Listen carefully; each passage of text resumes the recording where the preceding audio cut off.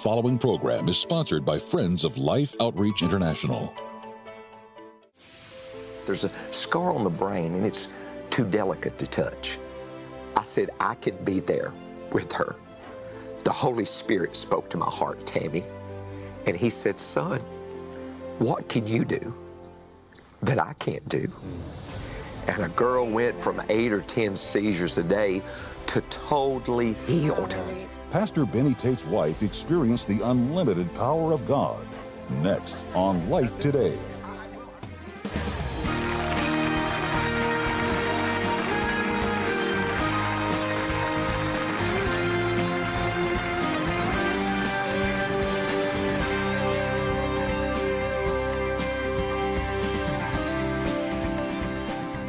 Welcome to Life Today. I'm Randy Robinson. Tammy Trent is with me. And Tammy, I'm excited because Pastor Benny Tate is back with us. And for those of you who don't know, he's the pastor of Rock Springs Church in Milner, Georgia. And if you're going to Milner, you're going there on purpose. He has one of those churches well, you have more people in your church on a weekend, or at least watching the service, than actually live in your town. Is that right? Well, that's exactly right. I think the population is somewhere around 800 people. I often said that our zip code is EIEIO. I mean, we're literally out there, Randy and Tammy, but thousands of people. I think, I don't know, but just thousands of people show up on Sunday. Which is amazing, and it really goes to the message in your book that we're talking about today, Unlimited. The subtitle says, Experiencing the Fullness of God's Power in Your Life. And this is something that you have lived and you are living. Give us a little bit of a taste of what God has done in your life when you have said, Holy Spirit, you take over, I'll follow. Randy, there's just so many stories. Oswald Chambers said this. He said, the Holy Spirit is the first practical power that we experience. But he said it's the last power we come to understand.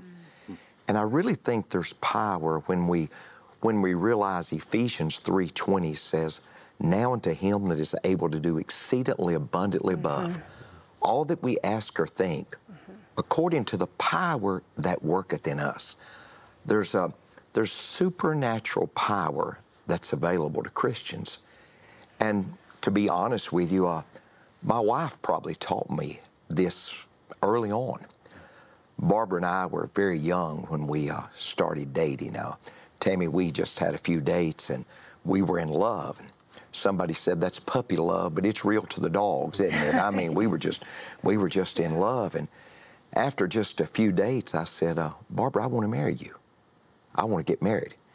And we were both from rural Tennessee, and she said, you've got to talk to my dad. You've literally got to go to my father and ask for my hand in marriage. And I said, I'm willing to do anything. And so I go to her father and I simply said, I want to get married. And he said, I don't recommend it. He did? Oh, he said, Tammy, he said, I don't recommend it. Oh, no. He said, you don't understand what you're getting into. He said, my daughter is a very sick girl. Wow. He said, my daughter has 8 or 10 seizures a day. My daughter will have a seizure and she will lose 5 pounds.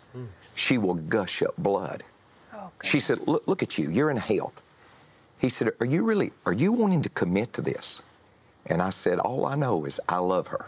I love her. And by the way, almost 40 years later, I still love her.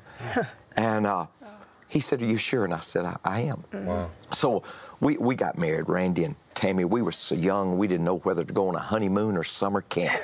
I mean, we were just kids. Yes. And sure enough, he was correct about some things. We would go to church and Barbara would have a seizure. And we'd go to shopping and Barbara would have a seizure. And we'd be various places and she would have a seizure. And Randy, our finances got so bad that when she would have a seizure, I would say, please don't call. Please don't call an ambulance. Wow. I have more bills right now than I can pay. And please don't call an ambulance. And finally, the people in the community said, something's got to be done. They started raising money, and I sent Barbara to the Mayo Clinic in Rochester, Minnesota. Wow. And the Mayo Clinic in Rochester said, Barbara's got a scar on her brain. We don't know if her mother maybe had a in the pregnancy. We don't know if Barbara's took a hit to the head. We just don't know, but there's a scar on the brain, and it's too delicate to touch. Just keep taking the Dilantin, keep taking the phenobarbital, keep taking the medication. It will help, but it will never stop. And so I was hiring people to stay with Barbara. I was working as a machinist in a machine shop, and a few years passed, and Barbara said to me, she said, you know, Benny, God has touched me of those seizures. I really believe that God has healed me. And I said, Barbara, I don't know about that. She said, Benny, I don't think I need to take all this medicine. I think she was taking 14 pills a day. Wow, wow. She said, I don't believe I need to be taking all this medicine. I said, Barbara, just me being a man of faith, I said, you just keep taking the medicine. And that went on for a while, and one day I was at work working, and I told the Lord, I said, God, I'm going to make a deal with Barbara. I said, I know how to cuff my hand over her nose and mouth and get her out of those seizures faster than anybody. I've become pretty good because I've had so much experience. I said, God, I've got to work during the week. But what about on the weekend? What about on the weekend? She doesn't have to take the medicine. Because I said, I can be there with her. Yeah. Randy, just a young man, the Holy Spirit spoke to my heart. I said, I can be there with her. The Holy Spirit spoke to my heart, Tammy, and he said, son, what can you do that I can't do? I got into a 79 Ford Fairmont. I left work. I walked into my house. I looked at that little old wife in the face, and I said, Barbara, I believe the Holy Spirit has spoken to me. You don't ever have to take the medicine anymore. Randy and Tammy, that's been 30 years ago, and a girl went from 8 or 10 seizures a day to totally healed. Hallelujah, Jesus. I'm learning that He's able to do exceedingly abundantly above, according to the power that worketh in us. I just want people to know that the Holy Spirit is the great equalizer. The Holy Spirit, He is so wonderful. Okay, you talk about 3 attitudes we tend to have towards the Holy Spirit in your book, Unlimited. And that would be ignorance, indifference, and indulgence. Yes. When that happened and your wife was saying, I think maybe I can go off these meds, and you were struggling with that, and I understand it completely, what was your attitude or your view of the Holy Spirit at that point? My view of the Holy Spirit was, I don't know, God. I don't know if this is for us. I guess I almost thought, Randy, this is for the indulgent people. They're little, kind of crazy people. Yes. Because I think churches can have I think they can swing. I think a church can swing to a cemetery, or some of them can swing to an insane asylum. You know what I'm trying to say? I've been in both of them. Well, I think I have too.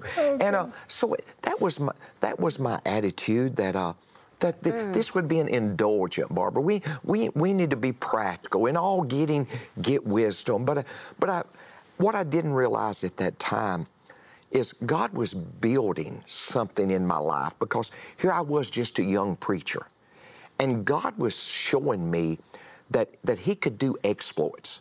The people that do know their God shall be strong and do exploits. And God was showing me that He could do exploits in my life, and He could do exploits in my ministry. Just a person who had just a common run-of-the-mill guy, that God could do great things. But at the same time, when in the Bible, when they ran after Him for the miracles, the exploits or whatever, He shut them down sometimes. That's exactly right. So how do you see the role of the Holy Spirit in miracles, and what's the goal of all that? I think the goal, Randy, is seeking Him. You know, I think I used to travel, and I'd preach a lot. You know, even sometimes today I'll say to my wife, I'll say, honey, I think I'm traveling too much. And she'll say, why do you say that? And I said, well, the other day I pulled up at the mailbox and ordered a Big Mac and ordered of fries and circled the house, you know what I'm saying? But Randy, I used to travel a lot, and I've got a daughter, Savannah Abigail, and when she was real small, when I would get home, like here I am with you all at Life Today, but when she was small, if I got home, I wouldn't be home no time till she would say, Dad, did you get me something? She was looking for that gift. I got a grandson like that. You know all about it. Yeah. She was looking for that gift. But, you know, I learned as she grew up, it seems like as I got home, Savannah just wanted to see her daddy. Mm-hmm. She just said, Dad, I miss you. Yeah. And I think the secret is when we're seeking him, when we're seeking a relationship with him. Just what somebody said, what's going to be the motivation for prayer? Somebody says, well, needs has got to be your motivation for prayer. Well, I disagree, because if needs are your motivation for prayer, when you don't have needs, you're not going to pray much. That's right, that's right. Your motivation for prayer has to be to know him.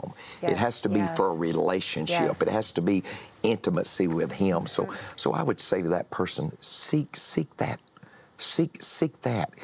And it's amazing what God will do through our lives when we seek him. John R. Rice was praying on one occasion. He prayed to God the Father, and he prayed to God the Son. He prayed to the Holy Spirit. And somebody approached him and said, no, John, you prayed God the Father, God the Son, Holy Spirit. You prayed to all three of them? He said, yes, I've lived long enough to get to know all of them. I've lived long enough to get to know all of them. And I would challenge people to get to know all of them. Yeah, I love that you said that, Pastor, because I was going to say, so many of us talk about God the Father, God the Son, but we're not always talking about the Holy Spirit. And like we had said a moment ago, sometimes I think people think it's too spooky. Why is it? Okay, first of all, for people that might not know, practically, who is the Holy Spirit, and why do we need him in our lives daily to be filled with the Holy Spirit? Why is it important? Here's what I would say. First of all, Jesus said this, Tammy. He said, nevertheless, I tell you the truth. It's necessary for you that I go away. It's necessary for you that I go away. Okay. For if I go not away, the Helper will not come. See, when Jesus was here, if he was in Jerusalem, he wasn't 5 miles away in Bethlehem. He was just in Jerusalem. But he said, when I go away, the Comforter, the Helper will come. Here's what he actually said. He said, it's more important that the invisible Holy Spirit is here than the visible Jesus is here. Really? Wow. Because the invisible Holy Spirit could be everywhere. He could be everywhere. He could be in all places. That's why Jesus said, he that believeth on me and the works I do, he said, he'll do the works I do and greater works. Well, certainly, Tammy, our listeners and myself, we don't have more faith than Jesus. Right. So it's not on the basis of faith. He said, you'll do greater works. It's on the basis of the Holy Spirit could be everywhere. The Holy Spirit could be everywhere. And it's interesting that sometimes, I know, and I've spent time in some pretty traditional denominations, and they can kind of back off from these things. But when you look at like the gifts of the Holy Spirit, they're very practical. That's exactly right. And they're very much geared towards expressing God, you know, giving him the glory, not us the glory. That's exactly right. How do you see the role of spiritual gifts playing out properly when the Holy Spirit is in the lives of of believers? Well, you know, when a person receives Christ, they receive the Holy Spirit. And whether we realize it or not, God, the Bible says, as every man hath received the gift, even so minister the same one to another. God, every person listening to me today is a gifted child. And God takes those unique gifts and He uses them to build His body. He uses them to enhance other people. And, you know, what I challenge people is, you know, stay in your gift zone. God's gifted you. You know, what you say, Pastor, I don't really know what my gift is. Here's what I would say. Your gift is what you do best with the least amount of effort. And God's gifted all of us. And God wants us to use those gifts. He wants us, I would say to the listener today, God wants you to stay in your gift zone, but certainly He'll take you out of your comfort zone. Yeah, yeah. And He can give gifts freely anytime He wants. That's exactly right. Yes, He has. I've seen it throughout my ministry. Yeah. So how do we get there? Is it just surrender and obedience? Is that kind of the prompting? You know, you talk about unlimited presence of the Holy Spirit, unlimited power, unlimited purpose. I guess I'm just trying to put a physical, you know, here's see how it physically looks. Here's the way I would simplify it. Randy and Tammy, in the book of Ephesians, the great apostle Paul said to the church at Ephesus, "Be not drunk with wine, but be ye filled with the Spirit." Now, what was interesting, who's he speaking to? Not to a bunch of pagan Greeks. He's speaking to the saints at Ephesus, according to Ephesians 1:1. So here's what he said. He said to us believers, be ye filled with the Spirit. And I can just tell you my life. I'm constantly saying, God, fill me with your Spirit. I need your Spirit. I need your presence in my life. See, Randy, in Ephesians 5:18, he tells us to be filled. Well, in Ephesians 5:21, he talks about husbands and wives submitting yourselves one to another. In verse 22 of Ephesians 5, wives, submit yourselves unto your own husbands as unto the Lord. Then Ephesians 5:25, husbands, love your wives, even as Christ loved the church. Well, how do we do those things? By being filled with the Holy Spirit. By being filled with the Holy Spirit. Ephesians 6:1, children, obey your parents in the Lord, for this is right. How do you do it? By being filled with the Holy Spirit. Masters, be good to your employees. How do you do it? Through being filled with the Holy Spirit. Employees, how are you good to your boss? Through being filled. You know, D.L. Moody, it's a neat story. Somebody asked D.L. Moody, they said, every time before you preach, Brother Moody, you say, God, fill me. Amen. God, fill me. Amen. And they said, why? Why do you do that, Brother Moody? He said, because I leak. Randy, listen, we're here, Tammy, with the world, flesh, and the devil. Yes. And whether we like it or not, we leak. Yes, it's true. And we have access to the Holy Spirit's power. Amen. Randy, he told the early church, and I know I'm on a roll, but he told the early church, he said, now listen, you go to Jerusalem. For 10 days, don't you do anything. Don't you preach, don't you teach, don't you do anything. You just wait till you be endued with power from on high. Randy, how can we do anything outside of the Holy Spirit? That's right, yes. Yeah. How can we have success and significance in any teaching, preaching, ministry, in using our gifts that you spoke of? Hallelujah. How can we do any of it outside of the power of the Holy Spirit? Yeah, well, Scripture says without Him we can do nothing. That's exactly right. But with Him, all things are possible. That's exactly right. Unlimited possibilities. That's exactly right. Yeah, I love it. I love it. Okay, I want you to get Unlimited by Benny Tate. It will bless you. It will stretch you. It will encourage you.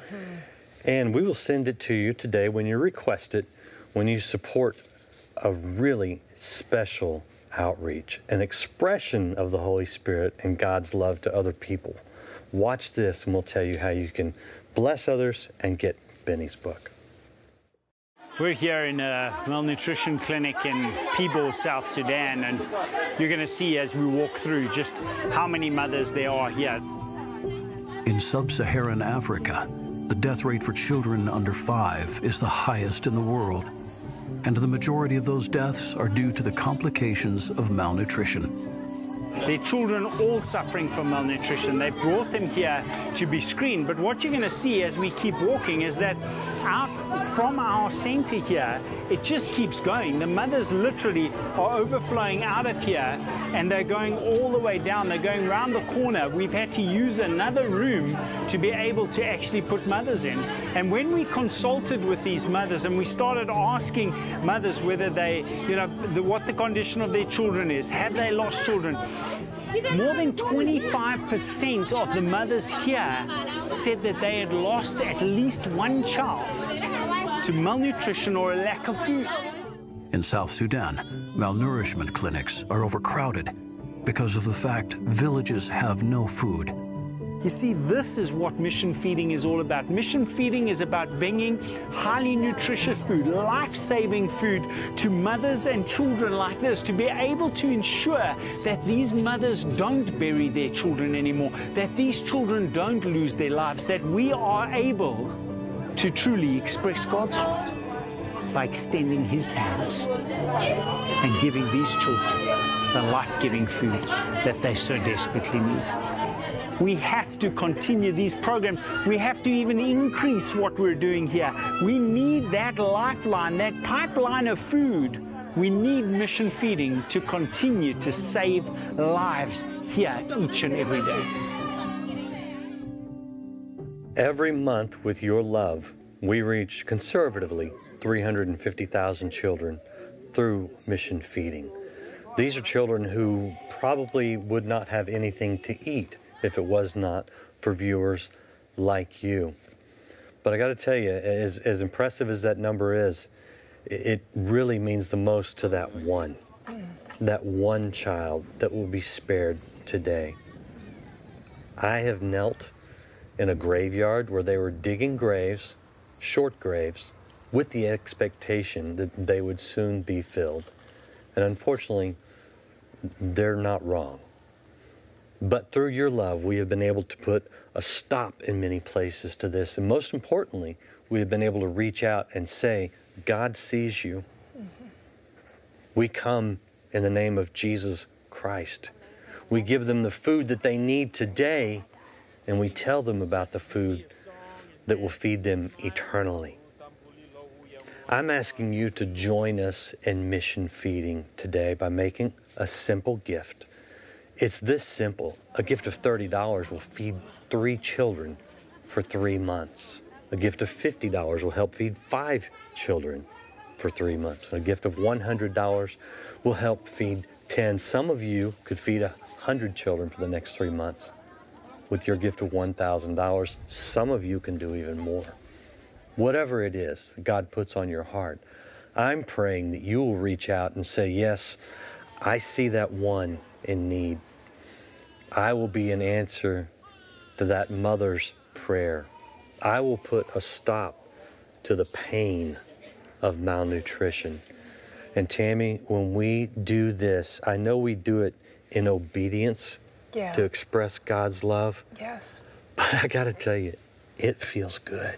Yes. It's a wonderful thing to say to a hungry child, here's a bowl of food. It feels very good. I know, I think of my own life, like I have everything I need, Randy, like to survive today, but they don't. They don't. And some of these children are literally starving to death. You'll never hear me use the phrase, I'm starving to death, because I know the reality of that. I never speak like that. These children are starving to death, and we could make a difference in their lives right now, today. No mother should ever have to bury her child, never. And if we can be a part of that, coming together as the body of Christ, as the family of Christ, doing what He's asked us to do, step up, be a blessing. If we can do that and change the life of one and then another, then I want to be a part of that. And that's why I'm coming to you today. Randy's coming to you today to tell you about this great need. Pray about it. Go online, make that call. Give the best gift you possibly can today, and let's make a difference to bring life to these children and families today. Across the continent of Africa, children are suffering, facing severe malnutrition and even death.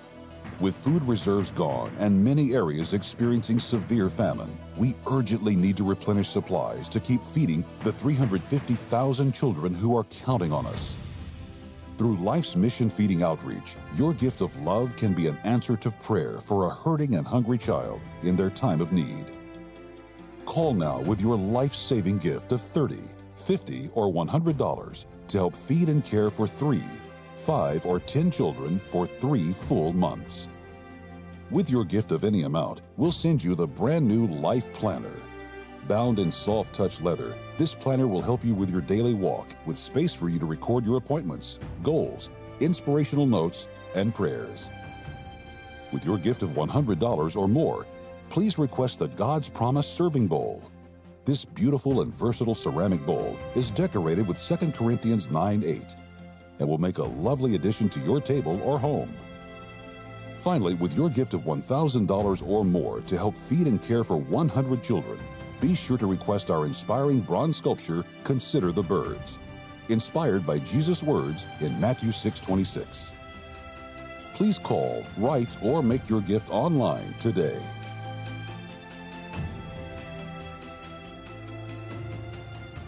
Hope you are going online and going to the phone. Make the best gift you can. You will be such a blessing in someone's life. And when you do, request this book, Unlimited, by Benny Tate. Benny, it's been such a good program. You have a final thought you want people to walk away with? Hey, when I would say unlimited, my final thought would be always remember, greater is He that's within us than he that is within the world. There you go. Amen. So whatever you're facing, the possibility is unlimited. Amen. Amen. That's a good word for good, us all. Oh, we love you so much. We appreciate you and your walk with Jesus, your whole life. You inspire and you bring us closer to the one who will get us through more than just get us through the storm. Amen. Thank you for watching. We'll see you next time. Life Bye-bye. Today.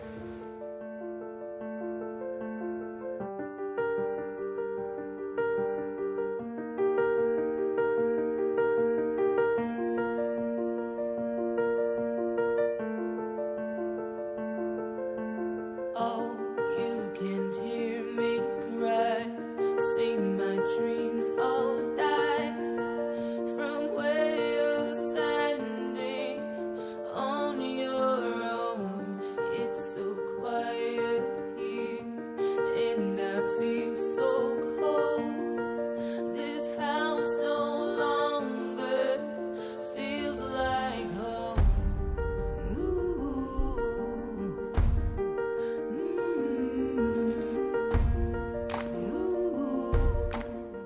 Stay connected with Life Today through your favorite social media. Get access to exclusive content and news from all of the outreaches of life. Subscribe, follow, like, and get the Life Today social media experience. John Burke exposes mysteries of heaven by studying people around the world who have been brought back from clinical death. Tomorrow on Life Today. Life Today is made possible by the supporters of Life Outreach International. Your gift will be used exclusively for the exempt purposes of life. The ministry features specific outreaches as examples of the programs it supports and conducts. Gifts are considered to be without restriction as to use unless explicitly stipulated by the donor. The ministry is a member of the ECFA.